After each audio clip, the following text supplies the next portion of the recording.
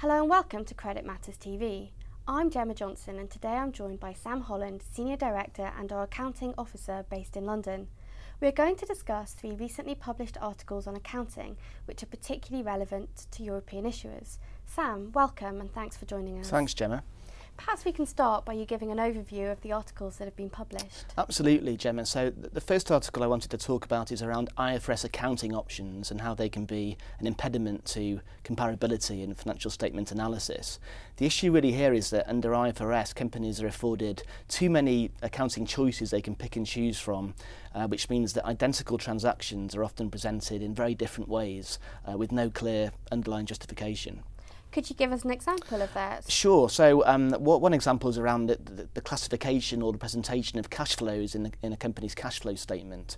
So taking Vodafone, if Vodafone were to reclassify its cash interest and its cash dividends received in the same way as its peer company Deutsche Telekom, then its operating cash flows for 2013 would have been £3.6 billion higher, or 58% higher. So that's clearly a huge difference arising purely from an accounting choice. And we think there are plenty of similar accounting choices that cause distortions and which could actually quite easily be eliminated. So we've encouraged the IASB, the standard setter, to look at this issue as part of 1 or 2 projects currently underway, the Conceptual Framework Project and the Disclosure Initiative. These are both looking at the fundamentals of accounting and financial reporting, and we think that an examination of accounting options would fit well with those initiatives. Interesting.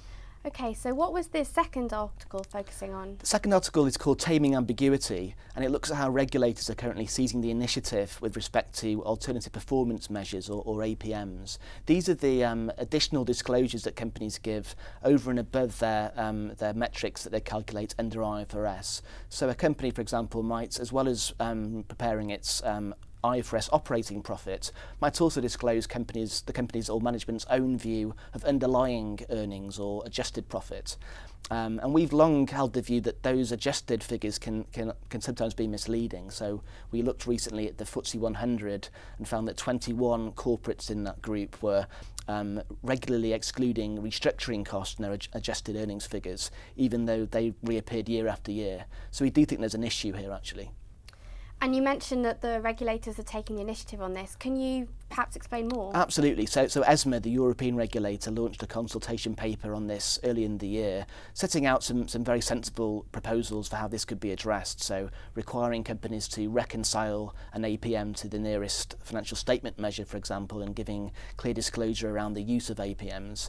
We support those proposals, but we think that, frankly, they could go further. So in the UK, the Financial Reporting Council has recently proposed its own recommendations on adjusted profit figures in particular, so suggesting companies should be even-handed between removing gains or losses, suggesting that things that are regularly adjusted for every single year, whether that's appropriate or not. So back to the restructuring point I mentioned earlier.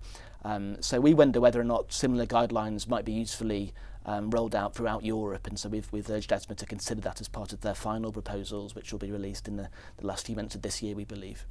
Okay, and the third article was about finance leases, is that right? That's right, lease accounting generally, Gemma. So lease accounting has been a sort of long-standing issue for companies with lots of leases off balance sheet, operating leases in particular.